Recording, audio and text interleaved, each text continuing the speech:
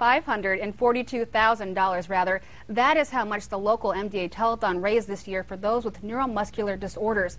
It's a little less than the nearly $600,000 the organization raised last year, but as News Channel 15's Aisha Husni explains, the lesser amount wasn't a surprise to officials.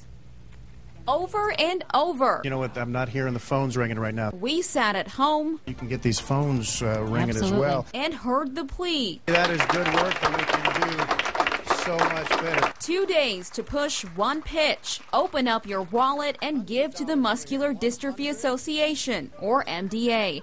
It raises money every year to help those with neuromuscular disorders. Last year, volunteers couldn't put the phones down.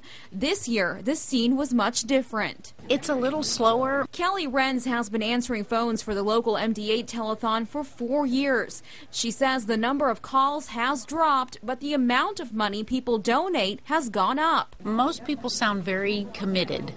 They've pledged before, and they usually know somebody. So I've been doing a lot of in memory of, or let so-and-so who's there know that I'm doing this in honor of them. Local MDA officials aren't surprised, even before the first ring. Explain the concept.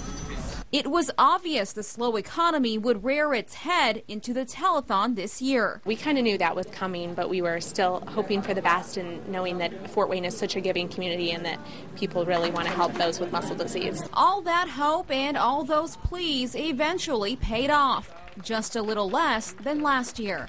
Reporting in Fort Wayne, Aisha Husni, News Channel 15.